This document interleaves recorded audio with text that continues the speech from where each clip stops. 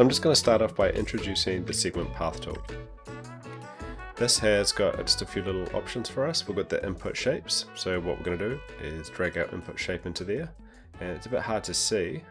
I'll just turn off my ellipse shape here and I'll just change this to white. So when we trim the stroke on our segment path, you can see where it's broken up. And if I go back into the main shape options, I can type whatever I want into here. If you also wanted to break things up with color, we can just add a submesh to it. And we'll just replace the stroke. And drag that straight into here. In the segment path, you've also got this option down the bottom called extension mode, both end or start.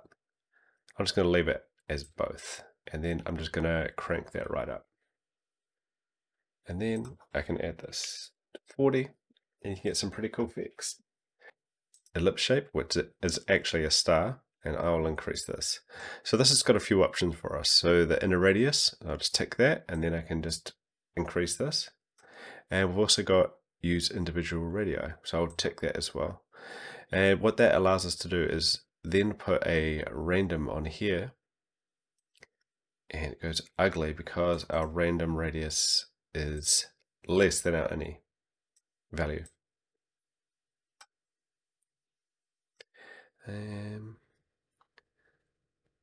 So I'll just bring this in a bit more.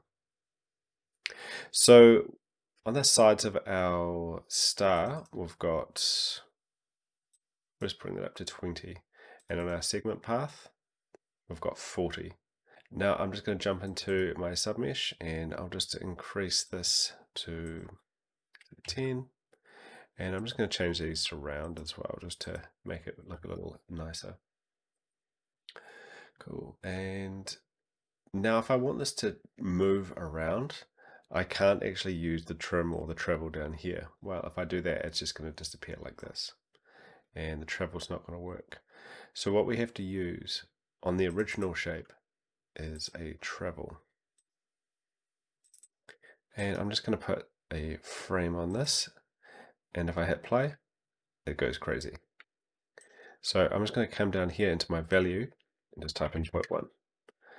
And that's slightly easier on the eye. So I've got my little circle and I'm going to pop that into a duplicator. I'll change this to path and I'll change my count to 20. And if I put my original star shape in there, you can see that it's kind of joint up on the edges or the ends of all those segments.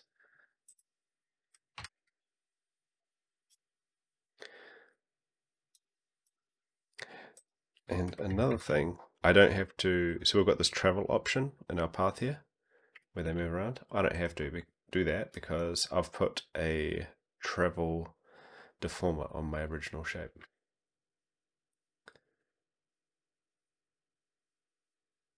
Cool, huh? So now I'm just going to jump into this submesh. And another thing we can do here is just right click on this, and we could also add a random. 5 and say 20.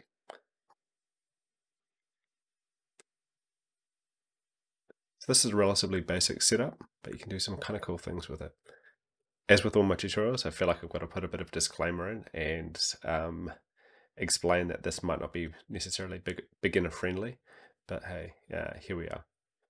I'm just going to use the pen tool and I've got my stabilizer on.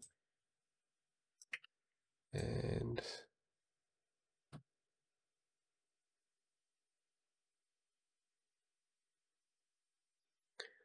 there we go. Not too bad. So this time I'm going to use a stroke duplicator. So I can just create my beautiful little shape, turn off stroke, and come into Stroke Duplicator. So I've created an array, and I'm just going to beef this up to 20, and I'll link my color array into that. And now I'm just going to click trim, and 100 divided by 20 is 5. And then I'm going to right click on travel, and I'm going to put a stagger on it, and I'm going to put this maximum up to 100. And I'm just going to come back into my color array. I'm just going to change those. So this is another little gotcha funny kind of one. As you can see here, it's not perfect. Okay, so to get rid of these, I haven't really got a foolproof solution. So what I do is I go 21 and there's like a little bit of overlap, but you can't really see what it is. Or you could tweak these settings down here. I'm kind of happy with this system that I've got here. So as you can see, you can't jump in here and hit this travel. I'm just kind of curious what happens now if I jump in here and hit travel. Let's just try it. That works. But I'm just going to delete that. Another thing we can do is just jump into our stagger and we can animate this as well. Nice.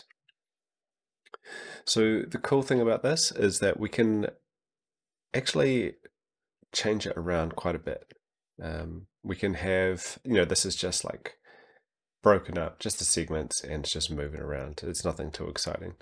But what if we wanted to have multiple shapes moving at different times and overlapping and things like that?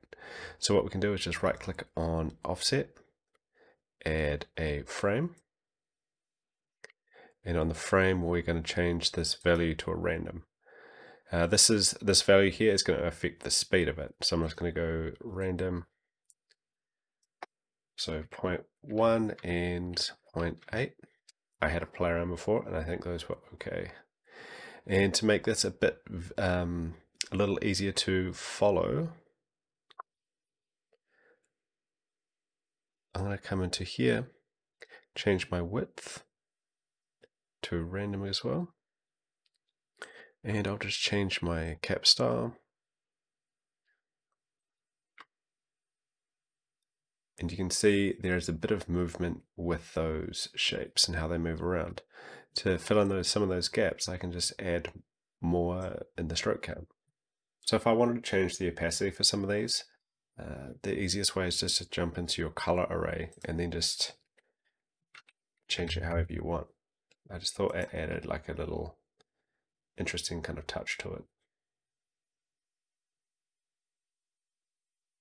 Another thing we can do to change the look and feel of this a little bit is to change, I'm going to change this back to flat, and we've got this option here for center, inner, outer. Again, innie and outie. They're taking over. I thought that was quite a cool effect where the path does cross over.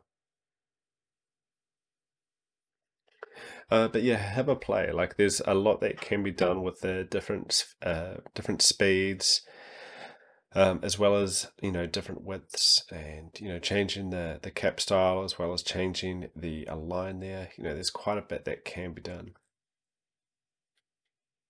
Cool. So hopefully that gives you a few ideas. I've just kind of cut this tutorial a little shorter than what I was wanting to make it. I came up with a few other little kind of things to do, but to be honest, I'm just a little bit sick and I couldn't really be bothered doing the mental gymnastics to explain some of it. If you have issues with doing multiple strokes and runs on multiple strokes, I have a hack for you, but I'm only going to do it if people ask for it. Yeah, we'll just see how we go. Cool. Thanks for watching.